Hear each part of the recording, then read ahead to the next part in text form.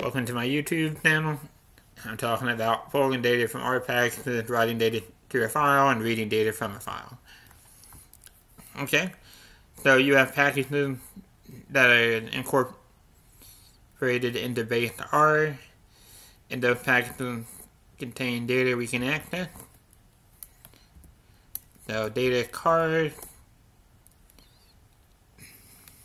and when you do that, you get this weird card promise. But if you click on it, you actually get it looking like a real data frame. And that's a data frame with 50 observations that extend past what you can see. Okay? So, here's the card data. I can name it a different data frame to get. Nope. Oh. Oh, I'm having fun now. Okay. Then we don't have to deal with that weird promise data frame. But I think that's more relevant if I didn't click it and have it print and be weird. So data, card, and then you have that weird promise thing, and I don't know why it does that. I wish I didn't, but if you just pull that from, yep, and then it fixes it. Okay, card data. We can get the first 5 rows. You can also do the same thing with the head function. Not that that really matters, it's just an interesting bit of trivia. N is the number of rows you want from the top. For some reason, I thought you might want to know that. Okay, so instead of pulling stuff from base R, we can also pull data from packages. Perhaps more exciting, like, and I didn't make sure I had the type package, and that's a mistake I made. If that doesn't take too long, that should be good.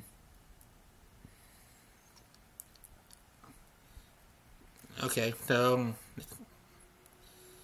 and we're also going to be talking about getting and changing your working directory in a minute. Oh goodness, this might be taking longer than I wanted it to.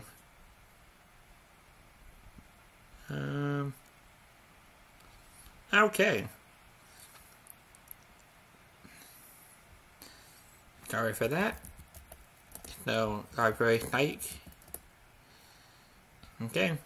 And when you library it, you get that warning. That doesn't matter at all. It just means that function and that operator are conflicting with another function and operator in the ccplot2 package. You can just ignore those pretty much. Okay, so the type package has a dataset called BFI, and I frequently like using this dataset. We get that weird BFI promise thing. I could either click on it and it would work fine, or I can just do side data and BFI. That's my preference. It doesn't really matter. So you can get data from packages, just like you can get data from base R packages. There's no functional difference. You just have to library the packages and then have them installed before you use them. Okay? Now, something I've alluded to a few times is the working directory. So, your working directory is the default place or saved and retrieved file from. So you can see your working directory right here. When you hit file, this is everything in your working directory. And I think this means my working directory is home. Get WD. Home, Michael. And this is looking different for me than it would for you because I'm running Linux. Unless, of course, you're running Linux and it's looking exactly like it'd run for you. You can also set your working directory. So let's say I want my working directory to be a subfolder here. So / home / Michael and / document. Why not? Document.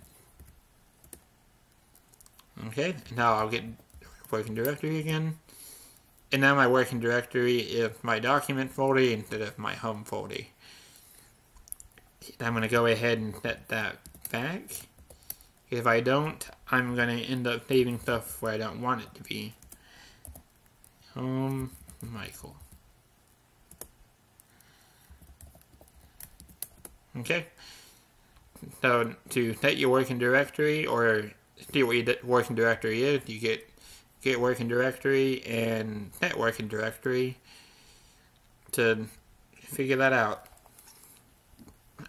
A lot of problems are caused when you're trying to read data into R that's not in your working directory.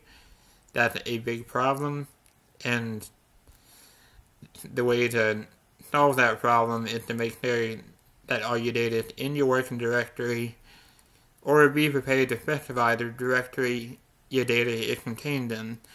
Although I wouldn't really do that, I'd just put it in my working directory. But that's your preference, and it doesn't really matter. Okay, so let's get to writing file. I prematurely deleted the side data, and that's fine. So data BFI. So it doesn't matter. So I just do write TFP BFI, comma BFI dot TFP. Okay, so some points about this. TSP file or a comma separated value file. It's a very common way of storing data. It's a very easy way of storing data. It's much simpler than like a Excel spreadsheet type file. It's great for storing basically data frames. It's not a problem. You don't have to deal with the proprietary nature of Excel document if you just want to move it around between computers. So I very often write a CSV file. So the first argument is the data frame, or the matrix, whatever, or the vector. You can write a vector in the same way. So the first argument is the variable in the environment, whatever that is. The second argument, the name. You always have to include .tsp. If you do not include .tsp, your file system will not recognize it properly. It will just read file, and then it won't open right, and you're going to really regret that. Okay? So I hit write CSV, and then we see right here a CSV file, BFI, was created on my computer. Okay? So we're going to do the inverse of that and import the CSV file into R. Imported equal read.csv, and the only argument here is the name of the CSV. The important part is that you have the file in your working directory. If you don't have the file in your working directory, it just won't show up, and you're going to be really frustrated.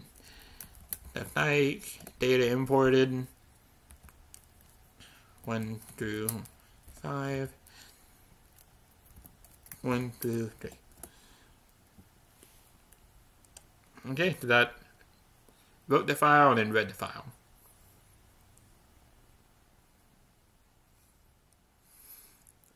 You can also save your environment.